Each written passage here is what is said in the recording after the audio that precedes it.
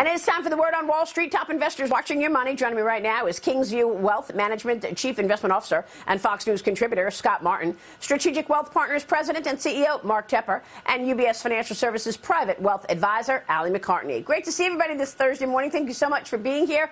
Scotty, let me kick things off with you after this big move from the Federal Reserve, biggest move in rates in 2 decades, half a percentage point higher. What are your thoughts on what we heard from the Fed? I know you say that inflation is going to cool down in the next few months. You're not saying it's transitory, are you? I wouldn't dare unless I want to get kicked off the show and probably off the earth, which is funny because what a day yesterday was. I mean, and I agree with a lot of things that have been said so far on the lovely show today, Maria, especially what Dagan was noting about.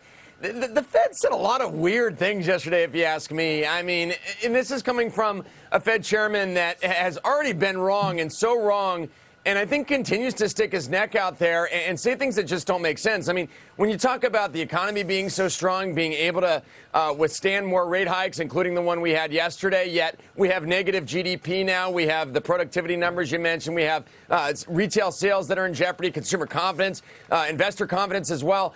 And then you also have the fact that the Fed is dovish at heart. And that's really the thing that I think a lot of investors are forgetting about.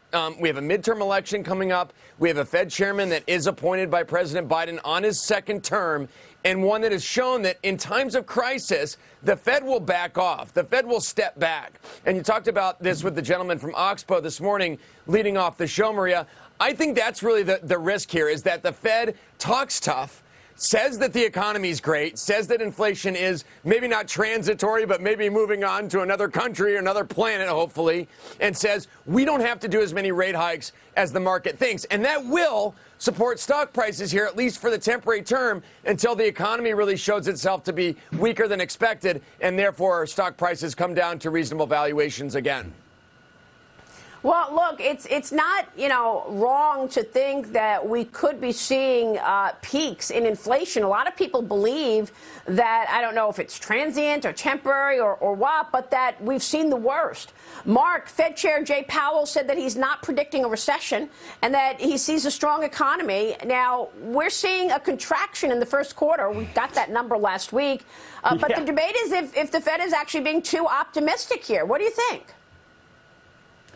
Yes, and Jay Powell is way too dovish. So if you go back to 1950, 75% of the times where you have a negative GDP print, you are in a recession. So for him to get up there and say the economy's strong, he's either lying or he just doesn't know what he's doing.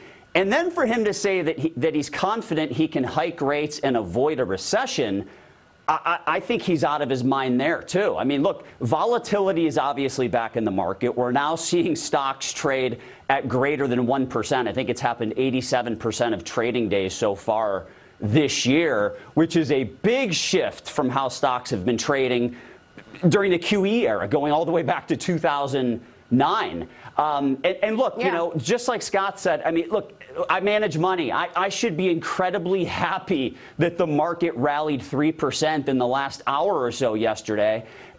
But look, I think that says something about how dovish the Fed is. I think we should have hiked 100 basis points yesterday. I know that's way out of consensus. I was hoping the Fed would meet me in the middle. I'm happy the market went up for myself and all my clients, but I don't like when it goes up only to crash even harder later on. And if we don't beat the living crap out of inflation, we're headed for a much longer and a much deeper recession than a lot of people believe. And yes, I manage money, but I'm also a small business owner. A lot of my clients are entrepreneurs. A lot of my friends own businesses. So while Wall Street cheered on this 3% rally yesterday, Main Street businesses are just getting pummeled by inflation, and they want to see that become the #1 concern of the Fed, is fighting inflation and getting aggressive and doing it the right way. Right. Well, one of the reasons for the rally was that he basically squashed the notion that we would see a 75 basis point move anytime soon, saying that the board is not actively considering 75 basis points. But he did say that we're likely going to see 50 basis points hikes in June and July. Ali, let me just say that the Bank of England this morning is raising interest rates. The B of E is saying that It is expecting the economy in England to contract in 2023. You've got a war in Ukraine, Ali. You've got expectations that we're going to see a recession in Europe before the U.S. and maybe come to the U.S. by 2023. How do you want to allocate capital in this environment? All of that is true, Maria, and it is a terribly scary time to be an allocator of capital, to Mark's point. However, I take a different view of a lot of the data. So I think the GDP print, although indicating a contraction, was, very much amplified by a record trade deficit. We see a lot of things to be positive about. And yesterday, I think, what you had was an acknowledgement that there is not an absolutely hawkish Fed, which everybody seemed to love. When you saw the rally, you saw growth names come back stronger as those are tied to interest rates. The things that I think you need to look for right now, not big moves, not big trades. You need to make sure that you still have commodities exposure. It has already gone, it's had a tremendous year given all of the issues that we're facing. We still see high single-digit returns for this year. We still like energy, right? There are many, many both structural and long-term and idiosyncratic challenges, but that is going to keep the price up. We see demand over the next 10 years continuing to grow into this energy transition. And we like healthcare because of both its defensive and growth-like natures within it and its discount to how it's trading. But I would say the thing that we are watching for the most, to the points that have been made today, is the inflation print next week. Looking at April inflation, I think is even bigger than the meeting we saw yesterday. And what I'm hearing from my CEO clients is that they have seen a number of weeks of flat costs, and they are starting to get bullish and starting to make a lot of capital investments. And that's what we need to avoid a recession. That is the exact point to make. I totally agree. Ali, we're going to get the CPI number out on Wednesday, May 11th. That's going to be the focus for these markets.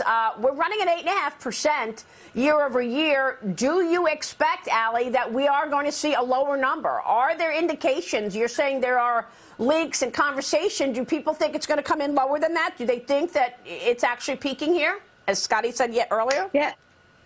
Yeah, we expect and we hope that March is going to prove to be the peak, that it either flattens or goes down month over month. And if we start to see that, now look, with all of the challenges we just talked about with energy, that's always a wild card going forward. But as long as, we talk about peak and the derivative of the derivatives, as long as that's behind us, then business and individuals, big and small, can start to make capital allocation decisions, which are going to add to the GDP of this country.